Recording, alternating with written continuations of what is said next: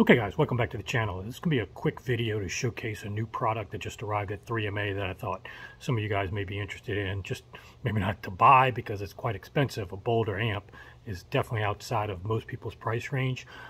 But I wanted to showcase it because it's a beautiful piece. It's, you know, one of those cool things to at least check out. And I'll have some music clips in the future from it.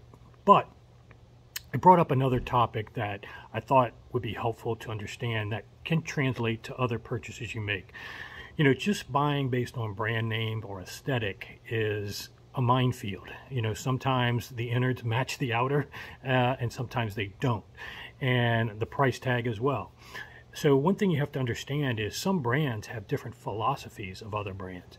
And understanding that is much more important than understanding either the chassis or the name of the company. And Boulder has a long reputation, does a great job with their products. You can feel pretty secure buying their products. You're going to pay a pretty penny. But one thing that you have to be cognizant of, whether that might be the right choice for you or not, is that it is a direct coupled design. And what does that mean?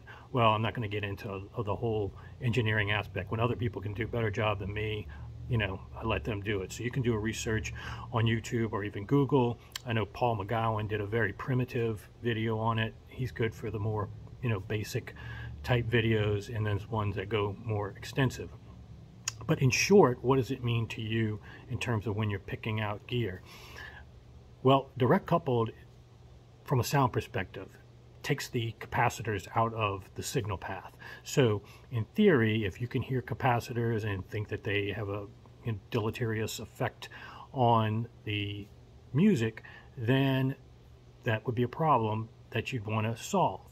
Now, everything in music and design is trade-offs. What do you get from taking those capacitors out? Well, you've got a situation where DC can get into your equipment and get amplified in your amplifier, and DC being amplified by an amplifier or a preamp and an amp as well that's DC coupled can be very bad for your speakers and damage things. So you have to have very good protection for those kind of things. And there's two companies that I know that I would pretty much trust with DC coupled: Boulder and Spectral. And Spectral's been in two of probably the top 100 rooms I've ever heard of all time. Spectral amps have been in at least two of those. Now, I wouldn't say that their amps have been the primary reason I like those rooms. The rooms themselves were amazing. In fact, one of them was a room I did in Houston on my channel. You can go back and watch it. It's Avalon Spectral gear, and it's just an amazing room in general. But they had Spectral amps. And then there was another one, a show I attended probably 15, 20 years ago in San Francisco, where Spectral amps were mated with Wilson Audio Watt Puppies, not their big Alexandria or anything like that. And just the way the dealer had it set up, very wide, ideal for that room, made it great on top of obviously the gear that was being used. So those two stood out. So that being said, Boulder as well has always had, you know, very good rooms at shows, and like I said, a long-standing reputation.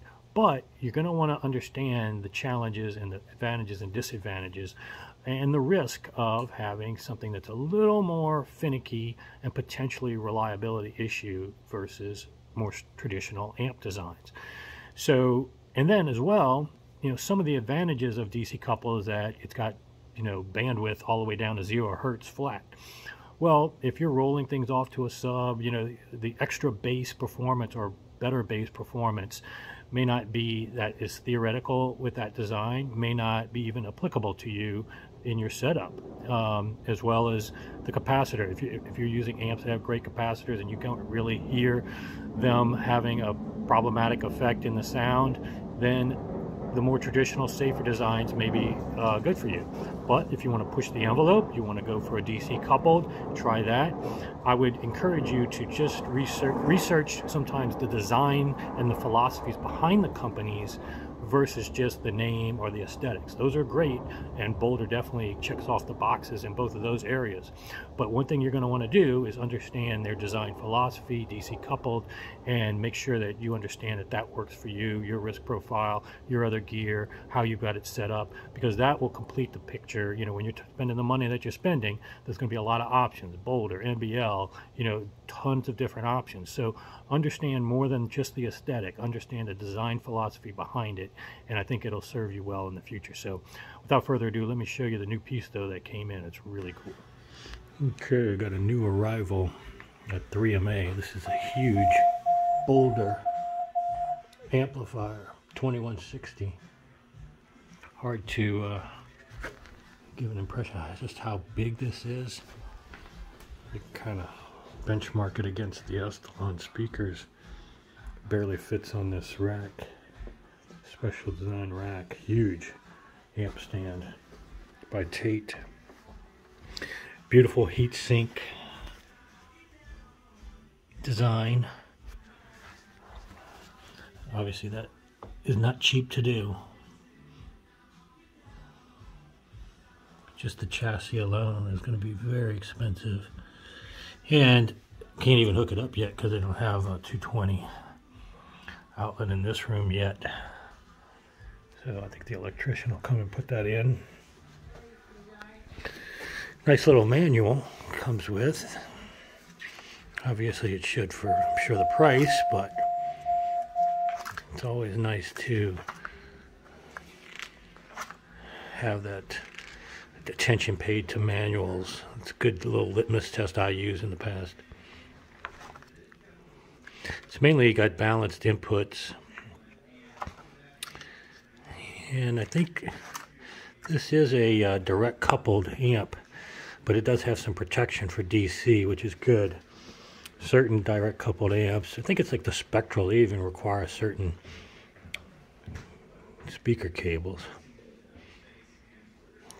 Different types of protection, which is good. Yeah, man, it's such a pain to international stuff. Isle of Man, you know, Thailand, China. Is that where all that stuff's going? I got 10 albums going to China. Jeez. And it's just, I don't know, UPS doesn't work now. So I have to send them USPS. Oh my God, USPS to China? They have an international, so I was, well, okay. That's the only way I can manage it. Wow. This would be cheaper. So, I will.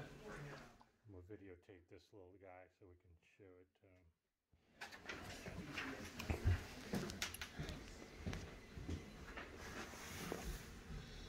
it. Okay. Obviously, within the family of Boulder products, has a lot of advantages to linking them up.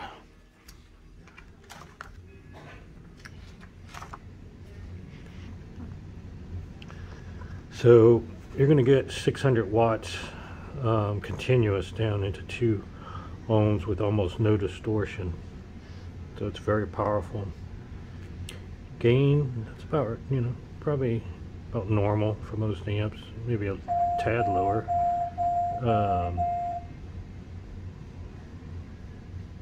Very good input impedance. It'll be friendly with most preamps. Although you're not going to want one that may have some DC, and it always will trigger that protection, which some preamps do leak a little bit. Says it could do 110. I don't know how with that connection on the back. But beautiful piece. Long-standing company in the industry. I'll have some clips when we can get it hooked up and play some music for you.